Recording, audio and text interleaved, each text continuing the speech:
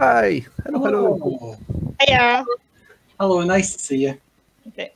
Hello and welcome to Let's Keep Chatting. I'm Lisa and this is Elric and we're from Fife Centre for Equalities. Hey, hello, hello. You've seen us before, sure. And today we are chatting with David from Fife Voluntary Action. Hi there, David. Good to have you on your board. Great to be here and looking forward to having a very formal and useful chat. Yay, excellent. I got my cuppa. I think you're missing that, but very important. Yeah, cuppa's always good. Absolutely.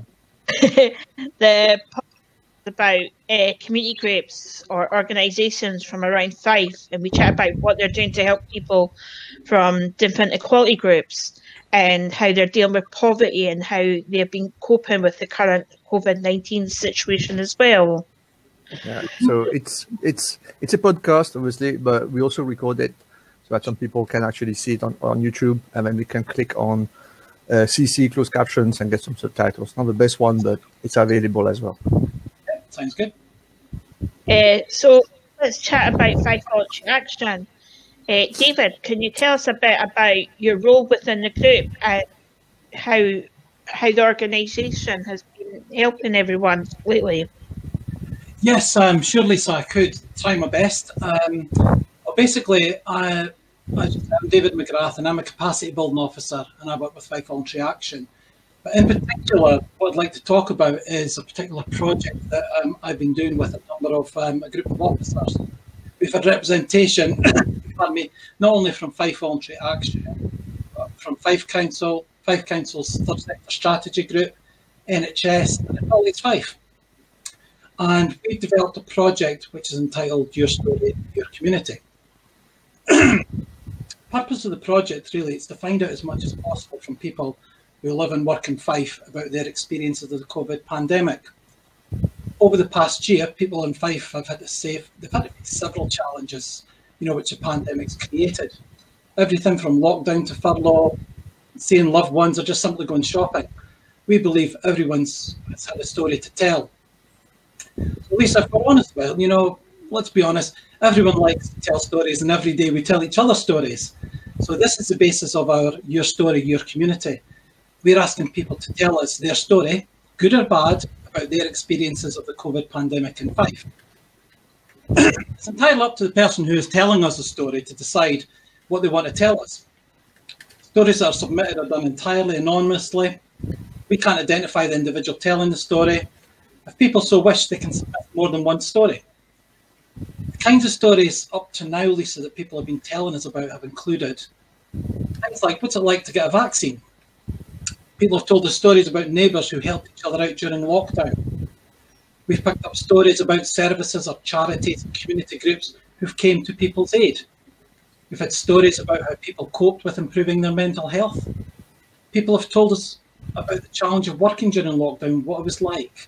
Travel, social distancing, keeping everyone safe around them. We've had stories about volunteering and how people rose to the occasion to help others out. And we've even had stories about parents and young people, how they coped with homeschooling. So if people would like to share a story with us, what do they do? It's very quick and easy to tell us your story. It's all done online and questions only take a few minutes to complete. If you visit our Fife Voluntary Action webpage, it's www.fva.org. There's a banner on the front page entitled Your Story, Your Community. Click on the banner and it'll take you directly to the Your Story, Your Community questions. We'll share that link as well. That sounds good. That would be super. Information on how you can access Your Story Community, it's also been shared on social media, and you'll find there's a QR code which, if you scan it by your phone, will take you directly to the questions. We realise not everyone will have access to computers and phones and that, but if this is the case, why not ask a friend or a relative to access Your Story, Your Community for you? It's very easy for them to do this by using a smartphone. Can I ask a quick question, David? Please ask any questions at any time, please. Just like some people might want to be part of this, right? Sure. But could they post it into you as well? Or would you prefer it online? it would be preferable online, because the reason being is if somebody posts it into us, we could identify them. And we're very, very passionate about not identifying people here. We want people to be honest and to not feel that they could be identified individually. So we would prefer it to be done online. In an ideal world, we would have people out there talking to people in the community, but because of the COVID and social distancing, this is extremely difficult to do. You know? But I mean, probably people will ask us as well, what do we do with these stories we capture then? So there's probably 3 points I would raise here. I think, first of all, the stories will help us understand better how communities have worked together or not during the pandemic.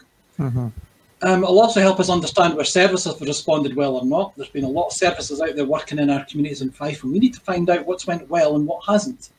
But I think perhaps more importantly for me, stories will help communities contribute to future plans and priorities which will affect everyone's lives in Fife. So I'm hoping that these stories will help Fife move forward. And probably what's been one of the most difficult and challenging situations many of us have faced probably in our lifetimes. The Your Story, Your Community, we're going to run it until the end of April. But I would naturally ask everyone to tell us your story as soon as possible. The more stories we collect, the richer the information becomes, the more we can find out. I thought maybe just to finish sort of this bit just now, I would just sort of give you a wee sample story that we've received from someone who completed a story. So my group met on a weekly basis and worked closely to coordinate our response. It was great to work with a group who worked hard, cared, and were willing to do anything to help the local community and those in need. That's just a typical example of a story that we picked up very randomly.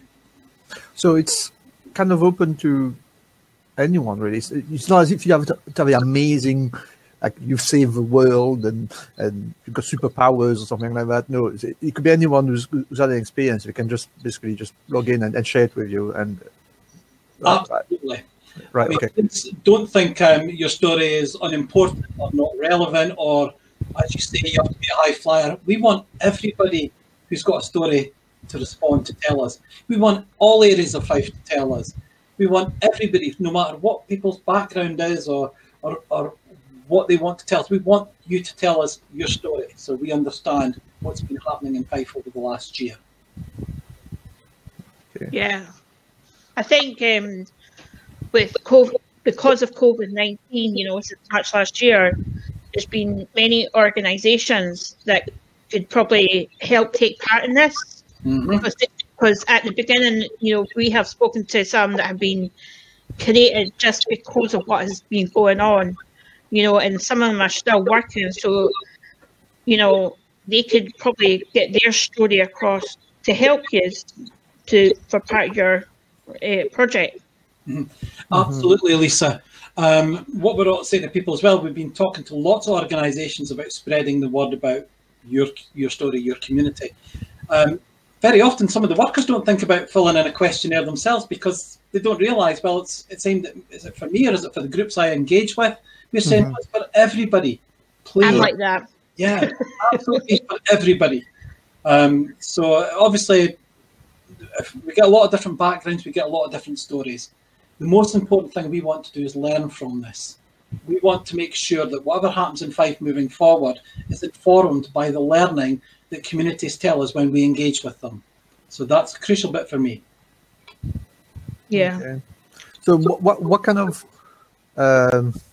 well, it depends on the stories, but what kind of outlets or where do you think the storytelling will go next after April? It's April. That's yes. That's a fair question. Basically, we want our first priority is capture as many stories as possible. We are using it's the first time it's ever been used in Fife. It's actually a program called Sensemaker. It's world renowned. If you actually go and look up Google or YouTube, you'll find lots of different places in the world that has used Sensemaker. And what Sensemaker does very simply is, very objectively, it's able to analyse all the information that comes in for us and actually draw conclusions from that. So, for example, if I was to say to people, did you have a positive or a negative experience as a result of COVID? I could tell you at the end of it, Sensemaker could tell me exactly how many people told me a positive or a negative story. It not only could do that, but it could actually tell me the reasons why that story is positive or negative. So it's very groundbreaking. The programme's been used very successfully in other parts of the UK, but this is a first, as far as I'm aware, for Fife that we've actually used this. So as I say, we're all used to doing questionnaires and survey monkeys. Very often, as a user, can seem very leading. They can seem like they're asking you questions that you think people already know the answer to. This is an opportunity where it's a blank canvas and people can just tell us their story, whatever they feel they want to tell us, and we'll do the rest to analyse that story and work out trends from it.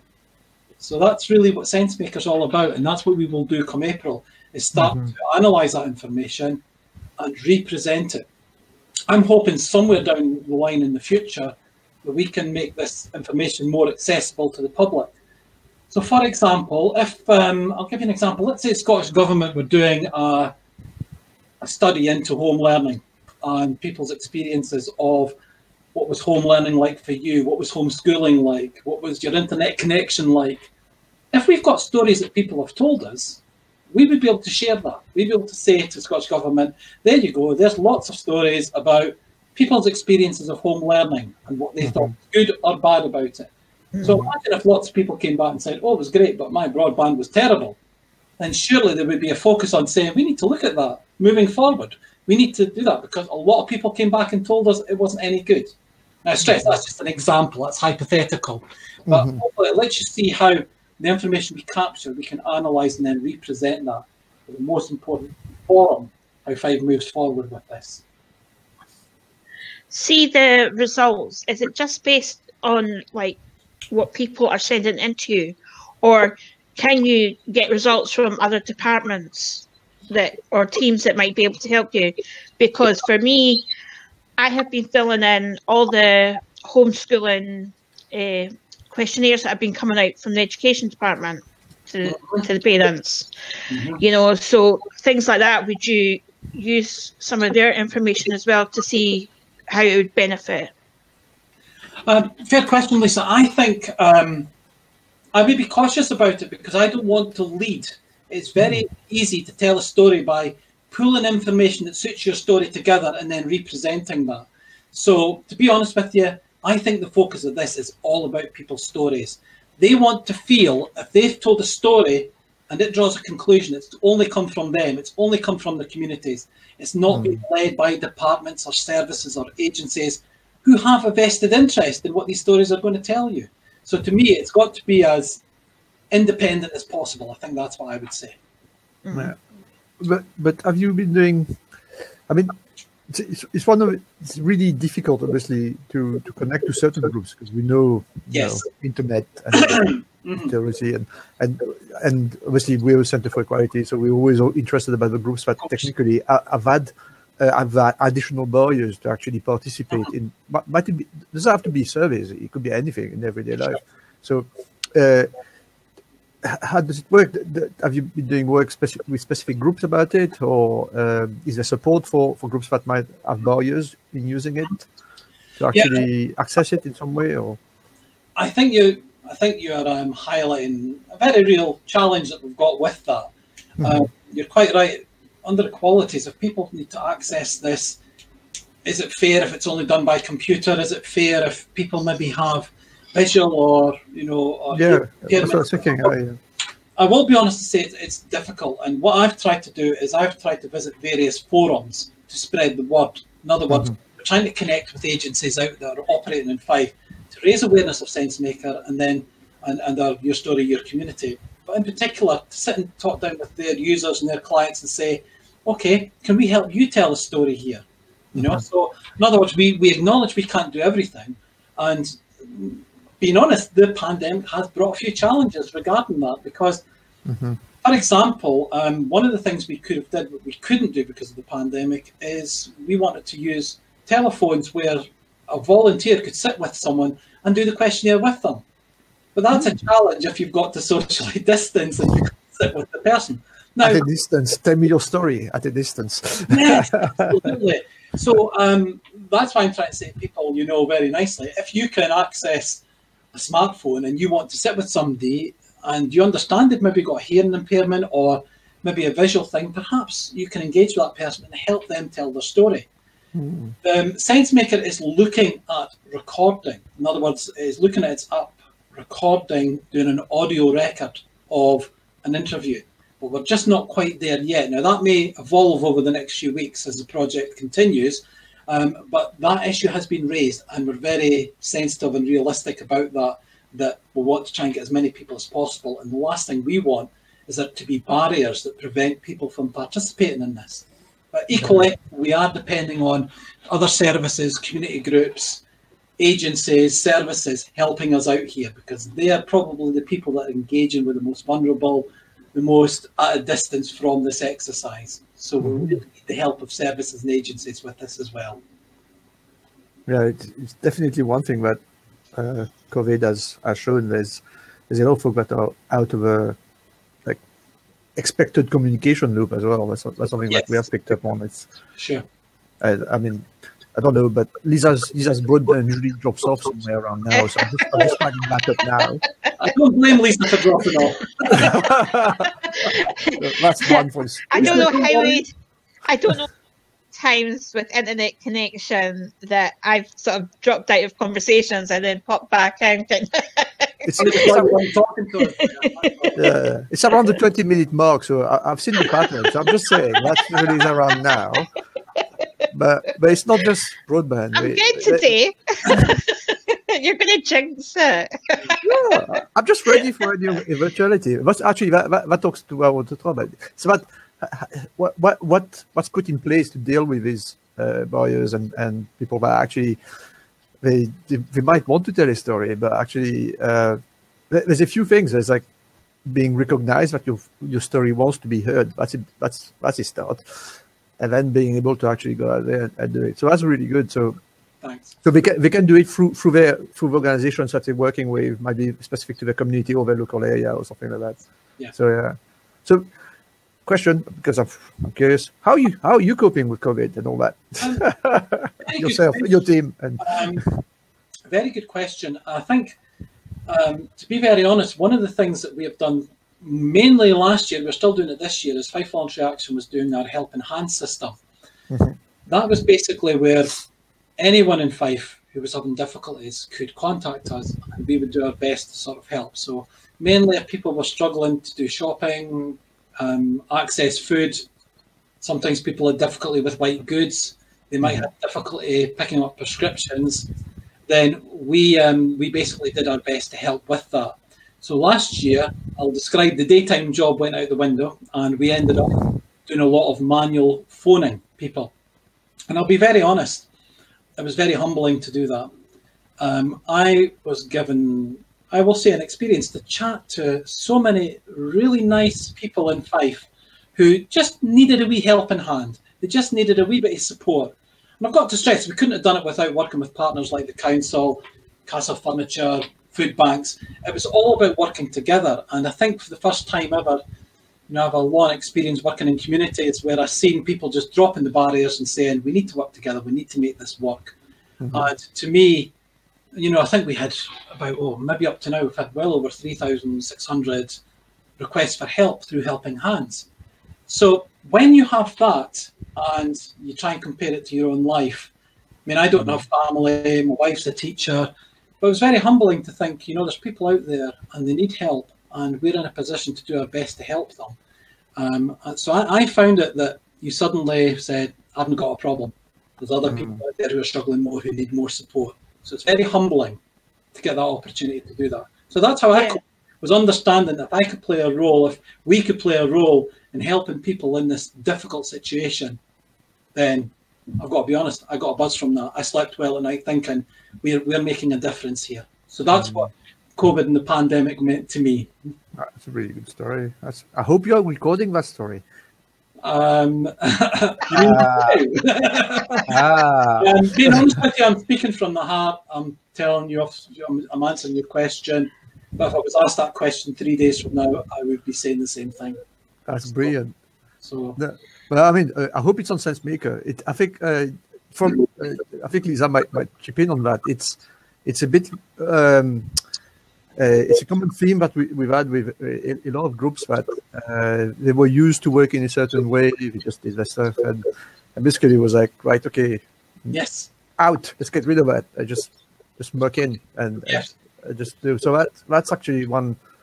I think that's it's not positive. It's something that's heartening, I guess. But it's been good. It's been good to see like groups getting recognised for the work they've been doing, especially over this last year. You know, and it's you know, people have been getting out word out more. You know, that these services that they are trying to provide is there. Absolutely.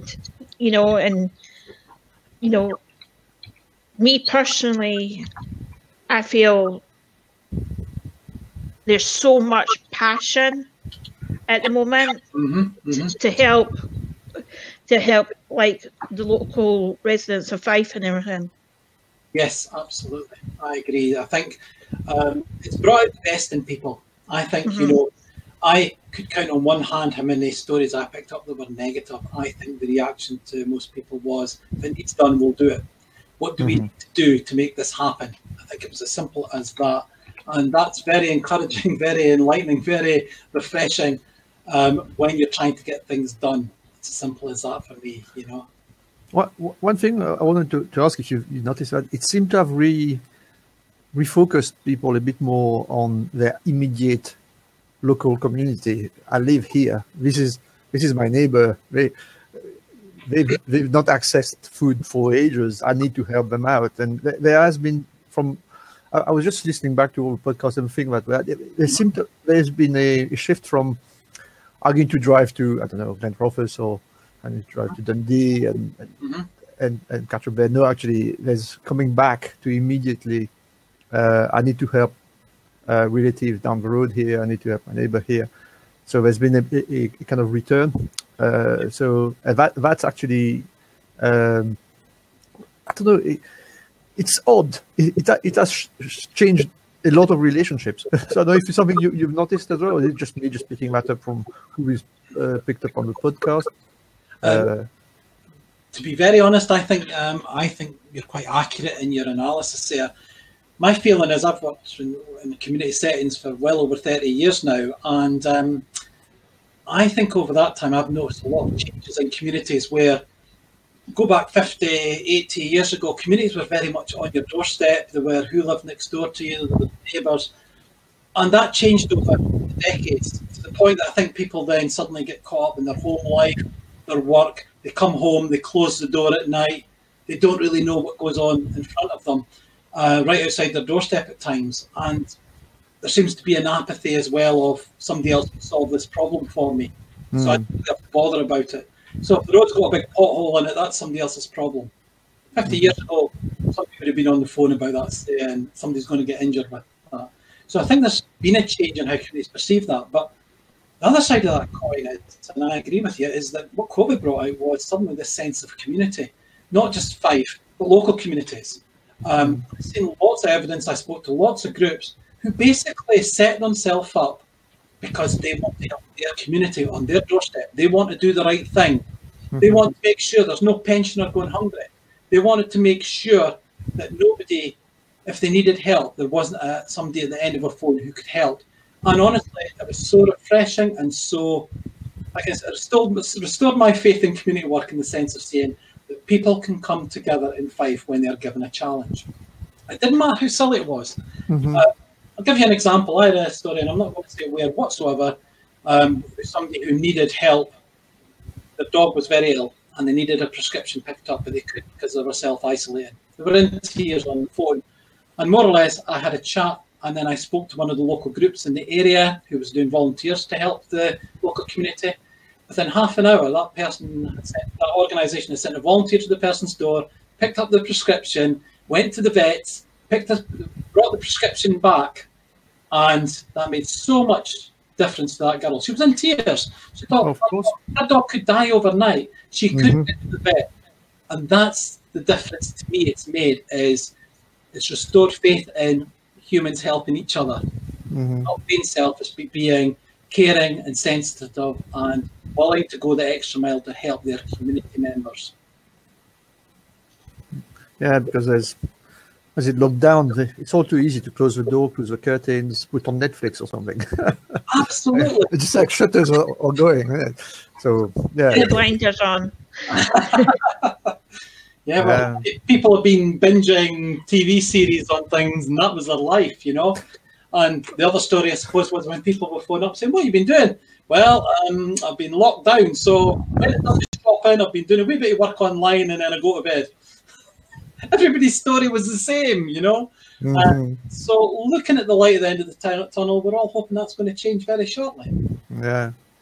So, in your perspective, have you seen any group that's really had it difficult, let's say, the past few months or even the year, if you think about it? Is there patterns that you've picked up and go like, right, okay, we still haven't got that right, we still need to...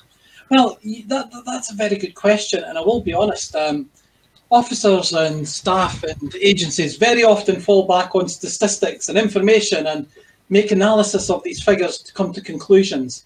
So the very first thing I would say is what was interesting was support to communities. At first, when we looked at Helping Hands, I naturally thought more requests will come in from areas of deprivation, of need, of people who maybe higher unemployment figures or children not attaining well at school. It didn't. It actually was very interesting. I would say there was greater responses from the larger communities where there's more people. So Corrie, the big towns, you know, you might get more requests for help. But actually what COVID did was, as I say so many times in the press, COVID didn't choose about your background, or it didn't choose about, you know, whether it was going to attack you or not. For everybody, let's be honest. So what you suddenly found was, if you can't access shopping because you got to lockdown, it doesn't matter whether you've got a job or not. It doesn't matter if you have a nice fancy car in the driveway. The reality is you were faced with the same prospect. So I would say that treated everybody had the same challenges and issues with COVID. You could perhaps argue the areas of greater need may have had a higher percentage of people needing help. So sometimes you could get a crisis where somebody, Friday afternoon, I've no food for the weekend and I've got 2 kids in the house. These were real life. So again, I put it into perspective. Is there a problem maybe just thinking, oh, I've got to get a bus to work? Or is there a problem saying, I don't know how I'm going to feed my kids this weekend? So to me, yes, there would have been a perspective, I suppose, on reflection on that. But that was spread throughout Fife, I would say. You know, we had equal requests for help through Helping Hands from different areas for the same range of issues that people were doing. And as I said, there was a wide range of things people could come to us for support. And we couldn't have done our job if we didn't have the partners to help us to provide the end service display. You know, sorry, the end service sort of delivery as such, you know. I might have sorted somebody out for example, let's say I sorted somebody out for a food parcel. They needed it that night. It was our colleagues in Fife Council or the food bank that would go out and knock on the door and say, there's your food parcel. And the feedback, I mean, I will use the word because it stuck in my mind so many times that people would say on the phone was when we said, right, look, this is what we think we can do here. They would say, that's amazing. Because somebody's phoning up and saying, I need food at 2 o'clock in the afternoon. Somebody was knocking on their door by 6 o'clock at night saying, there you go. You know, honestly, it was a hidden bit that probably not a lot of people see, was just how that cohesion worked so closely together between somebody getting help and somebody going and delivering it. So we couldn't have done it without a range of partners saying, we're up for this, let's make this work. Definitely. Hopefully that's answered your question there. It was quite long. Oh, yeah, no. It's absolutely. We're chatting. This is what it's about. Yeah, great.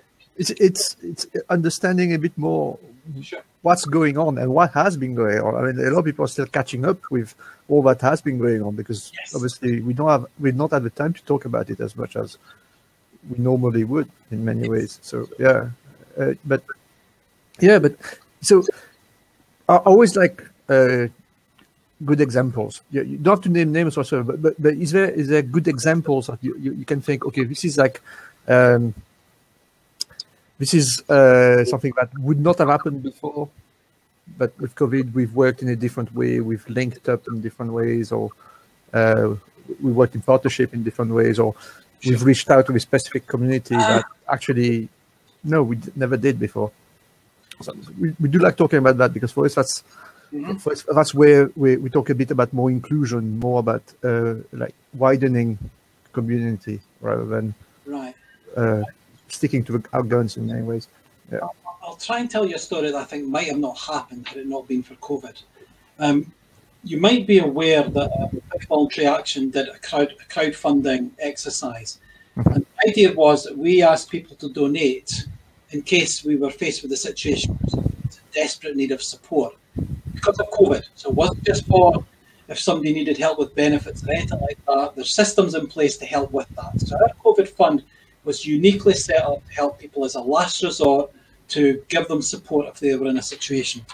So we had a lady, I'm not going to tell you where, but we had a lady who had cancer, and in the morning she contacted me at 11:30 in the morning in tears and said, I've just been sent an appointment from the hospital. I need to be there by 1 o'clock. I don't have the money to get there. What do I do? So the systems that are normally in place, you know, patient transport and so forth, these just weren't an option. So as I said, you're faced with a situation of a lady who desperately needs to get to the hospital, who is in tears and saying, I need to get there for 1 o'clock. This poor lady is dealing with enough issues, having cancer, without having to think of the practicality. So bear in mind, COVID meant you couldn't just jump on a bus. You couldn't easily just jump into a taxi. We couldn't sort out volunteers to drive someone there, which was an option weeks before that. So it's a real challenge. So my COVID the crowdfunding was still ongoing at the time. So I said to the lady, I said, look, give me 10, 15 minutes and I'll get back to you. She said, oh, that's great. I phoned one of my close colleagues in Fife Council and I explained the situation, and I said, I've got a lady in your area who desperately needs to be able to get a taxi to the hospital. She doesn't have the money to do it. I'm not there to judge if she does or doesn't. As far as I'm concerned, she's come to us and she is really desperately needing this help. Can you sort something out from your end? In other words, can you pay the taxi just now and we'll sort it out through our crowdfunding money later on? Within 10 minutes, the person got back to me and said, that's sorted. Just send the invoice to us from the taxi. We'll pay it and we'll sort it out later. I phoned the lady back 5 minutes later and she was in the taxi going to hospital. 10 to 1. So that's how quickly it responded. So that's a good example how we might have had to say the ifs and the whats and the buts and the whys. We didn't. We just said what needs to be done to make this happen. And let's worry about it afterwards. The priority is this lady getting to hospital. She definitely needs this support from us all. Let's do what needs to be done. So that was one story that sticks in my mind. It's a good one, definitely. You'd think it's a shame it doesn't happen more often, but yeah. You're absolutely right, but it has, that pressure made it happen. Yes, absolutely. And but our priority was, let's take that stress and worry away from this individual. She's enough of a battle to fight as it is without us piling on the pressure. So, you know, you do your best. I think that's what I was trying to say is remember, on Helping Hands, I've got 6 other colleagues and we were all helping different areas of Fife. And the stories were the same all over. People going that extra mile or saying, if I can't solve that, I'll talk to somebody else who can solve that. So we had all kinds of organisations in the background, either talking to us for help or we would go to help. I mean, for example, I'll give you another example of that. We had a girl who, the referral was made via Gingerbread, who desperately needed a pram because she was going out with her child. So when COVID was allowing you to go out for exercise, she was obviously stressed out with her child in the house who was running about and realised, I need to get him out, but didn't have a pram to actually do this. So through the council, we made contact with the local Home Start team. Within half an hour, they'd sourced a pram. We'd made arrangements for that girl to go up to a local community centre, pick up the pram. Problem was solved within 3 hours. So I think people just had to think out the box. The one in didn't do this in their job every day. They had to adapt. They had to learn. They had to communicate with others. They had to work in partnership. That was the key things I think that made Helping Hands a success. Can you tell us about any other projects that you've been working on, you know, and how they've been helping as well? Can I just clarify that, Lisa? Do you mean voluntary action, or do you mean like in general? But I'm mostly looking at projects that Voluntary Action has started, other than Helping Hands. Right. Okay. I'm guessing like things like supporting small voluntary groups during that time, and I guess it's a wider picture of FVA. Right. FVA was definitely something that was in reaction to COVID. Right. But I'm guessing, yeah. I mean, if you've seen any impact on voluntary groups, small organizations who might not be as solid as the big charities that have funding, or maybe more grassroots or semi-independent voluntary groups, because as you say, some of them formed during COVID. Okay, I'll give you just 3 examples then. And I apologise because I'll jump about a little bit here because there's different stories I'll tell you. Fife Voluntary Action sort of got 3 core parts to it. We help people with employability, we help people into volunteering, and we help with community capacity building, which is a job I do. So when we were doing Helping Hands, by no means did these areas go to sleep. We still had to try and maintain work and support for people. That meant a challenge for Fife Voluntary Action to work differently. We had to think differently about how we engage with people, with clients, with community. So, for example, at the very start of Helping Hand, there was a slightly different project, and where basically we invited people to offer themselves to volunteer. Now, I think I can get the exact number, but I think there was something like over 1,800 people put their name forward to volunteer. So right away, our volunteering team was given the task of matching up volunteers with communities that needed help, with organisations that needed help. So we'd never have had to do that to that extent before, but sadly the pandemic had brought that need forward. So we did that. We kept in regular contact with volunteers. We didn't have to use all the volunteers because sometimes all the community groups out there don't need volunteers as much as what was offered. So that was something that we had to do as a result of the pandemic, and a service that was delivered. Another key thing we do very much so is about funding. We help groups to access funding, and during the pandemic, suddenly funding was drying up in a lot of sources. The funding that was available through Scottish Government and other funders was very much about helping groups cope with COVID and the pandemic and what they were doing. So Fife Voluntary Action, we acted very much as facilitators to help groups out there in the community who were doing something for COVID. We helped them access funding to help them do that job. So, for example, I maybe helped, apart from food banks and that, who obviously were getting as much support as could be with funding. There might have been a project where a little community group just wanted to, through the local school, give food parcels or give, lunches for the kids or whatever. So for example, we were able to access our Scottish Government monies to give them a £2,000 grant towards that. So we were able to sort of be the pivotal bit that linked into that. Another interesting thing that came up through COVID was, you can imagine, I was telling you about being on Helping Hands. Very often, people talking to us, they were just grateful to talk to someone. Some people hadn't spoke to anybody in a week.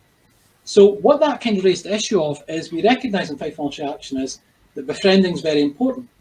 An awful lot of community groups out there wanted to do their best with befriending. They recognised that actually picking up the phone and having a friendly chat with somebody was something that our communities very much needed. So what Fife Voluntary Action did was we then launched a sort of like a befriending service. In other words, we were willing to identify, recruit, train volunteers who wanted to do befriending. Because as much as befriending can sound very glamorous and nice and rewarding, challenges as well. If you're on the phone doing a befriending call and somebody says, I've got a number of problems, and you don't know how to deal with that, it could be a little bit daunting or scary or quite stressful. So what we did was we set up the service to actually recruit volunteers to do befriending. And that's went from strength to strength. So I can't give you the exact number, but we have a number of people who are now on our books who do befriending and get support through Fife Voluntary Action to do that. So better than a wee community group setting up a befriending thing, they just pick up the phone and talk to somebody. We said, brilliant idea, well, let us support you to do that. So that's what we did. I think another thing, you're asking about what things have changed, I suppose. For a minute, I'll just talk about my job of doing capacity building. So in other words, as a capacity building officer, my job is about supporting community groups with a wide range of issues. It helps them with things like their governance, setting up, funding.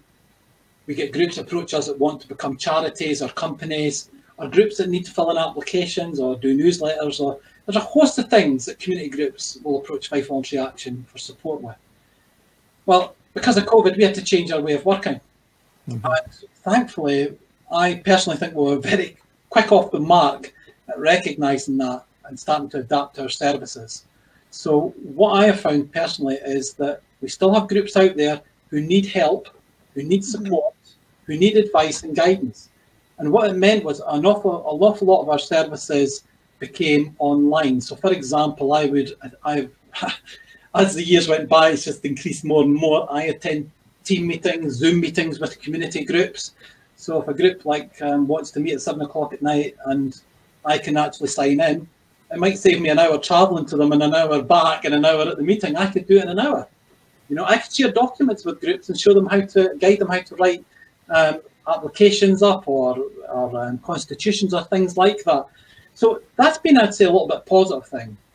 That being said, it doesn't beat meeting groups face to face. That's what our job's all about, is engaging with people directly. And I'm looking forward to that sort of coming back in. But that's probably what I'm saying is we have not changed what we do, but because of the pandemic, we've maybe had to change our advice on how we support things. For example, we have lots of groups coming to us, charities coming to us, who were saying, we need to hold our annual general meeting, but we don't know if we're allowed to do it online. So we had to help groups to actually change their constitutions or give them advice as to what they needed to do to make sure their meetings, their AGMs were legal and binding. So we had a lot of inquiries like that. So every day, people phone us about different things that the capacity building officers, we try our best to help with. And it's still as rewarding as ever when you feel you're making a difference in helping a group progress. It's been a really odd year for charities and the volunteer sector in general anyway. Absolutely. If you think about it, it's a very good point. If you think about the number of groups, whether it be a bowling club or, you know, or a youth club or whatever, they haven't had the ability to bring in income. So, you know, they can't go out and just do fundraising, you know, shake a can or do a car boot sale or do help with shopping at the local Sainsbury's. They can't do that.